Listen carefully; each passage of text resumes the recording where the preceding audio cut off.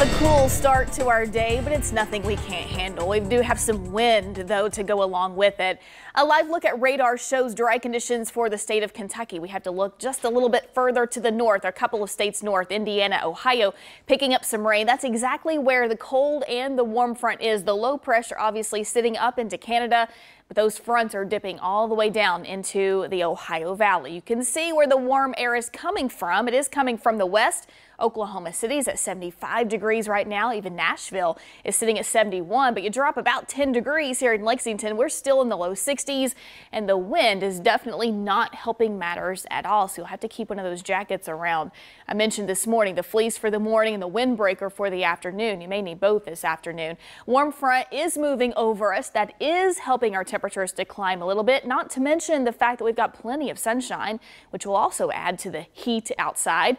As we move into the afternoon, if we see any clouds, it's mostly going to be sitting over northern Kentucky, Indiana, and Ohio, exactly kind of where in between those two fronts. That's where that rain is. So the better chance to pick up some rain will be just north of us.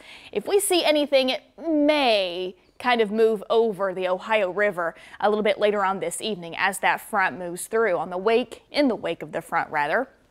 We'll clear back out, starting off tomorrow with a beautiful morning, just like this morning. Hopefully not quite as windy and not quite as chilly. But then as we move into the afternoon, another little round of energy sends the possibility of a couple more clouds and maybe a few isolated showers. It's not going to be a big deal for us tomorrow, and then we'll dry back out for Friday morning. High pressure remains in control of our forecast for Friday. But that's when things take another chilly turn. So we're warm today, especially down into the south. We'll get in on some of that action, that warm air advection I was talking about from the warm front. But then the cold front quickly moves through. That sends our temperatures back down into the 40s tonight. The 60s tomorrow will be kind of caught in between the couple of air masses, the cold one and the warm one to the south. And then eventually, yeah, there comes that chilly air once again, dropping our temperatures into Friday. We'll struggle to make it even to 60 degrees coming up on Friday. Boy, this time last year, definitely a sharp, drastic change. We were in the upper 70s, both on this day, September the 30th and October the 1st, when high temperatures for today will be 71 degrees. And tomorrow, 67 degrees. What a difference just a year makes. So you've had that heat wave going on for a stretch of 7 days, 1 week last year.